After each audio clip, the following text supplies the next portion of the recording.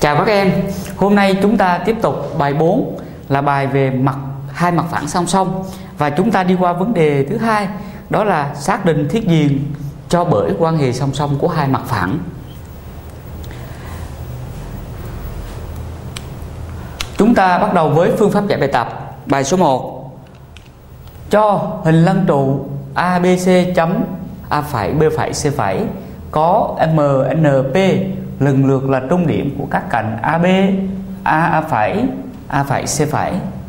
Yêu cầu chúng ta là tìm thiết diện của hình lăng trụ ABC chấm A phẩy B phẩy C phẩy với mặt phẳng là MNP. Bài toán yêu cầu chúng ta là xác định thiết diện. Như vậy thì các em vẽ hình và sau đó chúng ta sẽ dừng cái thiết diện của nó. Đầu tiên chúng ta vẽ một cái hình lăng trụ ABC chấm A phẩy B phẩy C phẩy. Giả sử như thầy vẽ đây là A phẩy đi,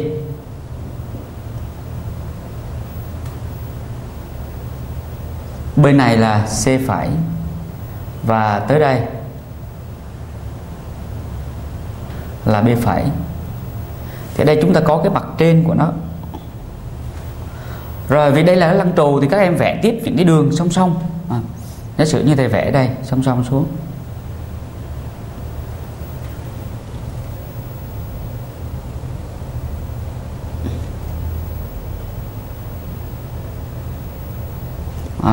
Song song xuống.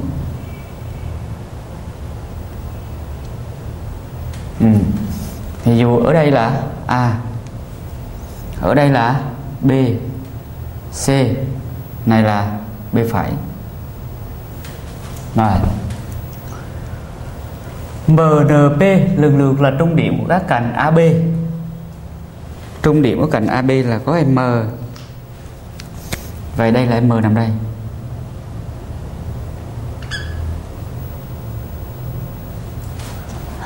N là trung điểm của A phẩy. A phẩy thì có N.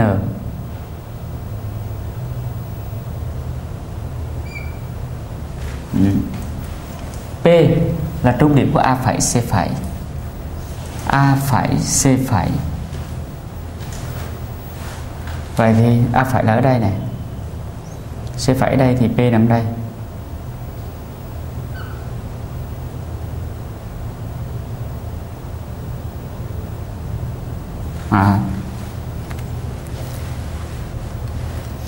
Yêu cầu chúng ta là tìm thiết diện của mặt phẳng của lăng trụ này và mặt phẳng MNP.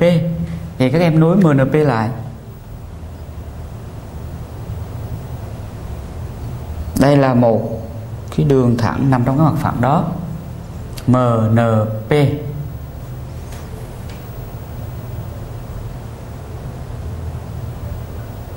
Đó, thì chúng ta được cái mặt phẳng.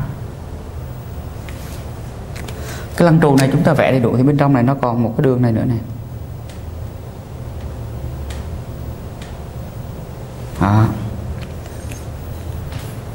MNP chúng ta là đường này.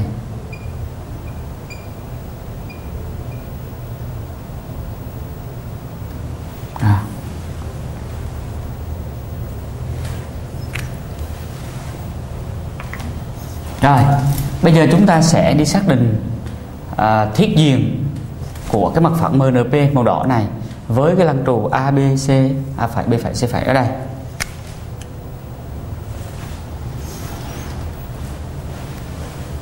Bây giờ chúng ta lần lượt đi tìm cái giao tuyến của từng cặp mặt phẳng.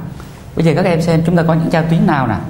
Các em xem cái mặt phẳng MNP này, MNP với là cái mặt phẳng chứa A, B, B phẩy, A phẩy, tức là mặt phẳng phía trước này. Thì chúng ta có là gì?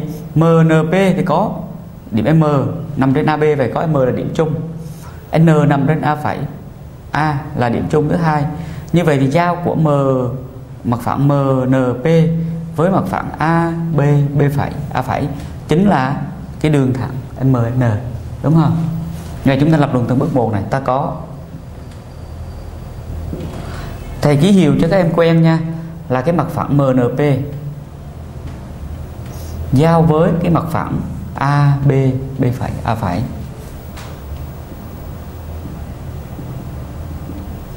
chính là đường thẳng MN. Đúng chưa? Đường MN này. Rồi là chúng ta có được một đường rồi. Chúng ta lập từng đường nối lại thì chúng ta ra được cái thiết diện. Tiếp theo là các em xem cái mặt phẳng thứ hai là gì? MNP với cái mặt phẳng A phải, C phải, C.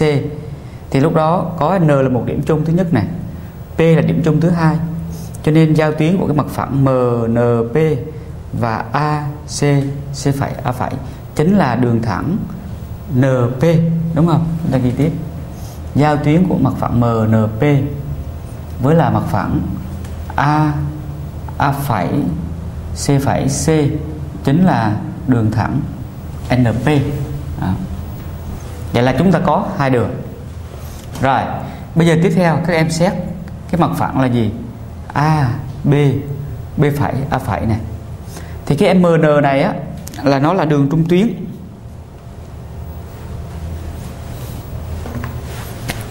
Các em thấy đây là đây là đường trung điểm của hai cái này này. Hai cái này bằng nhau này. Đó. Rồi là dưới này hai cái này cũng bằng nhau nữa này. Như vậy thì là trong cái hình bình hành A phải, B, A, nếu mình kéo dài MN này nè thì nó sẽ cắt cái đường thẳng B phải dưới này, đúng không? Cho đó các em kéo dài cái này này. Đó, kéo dài cái này.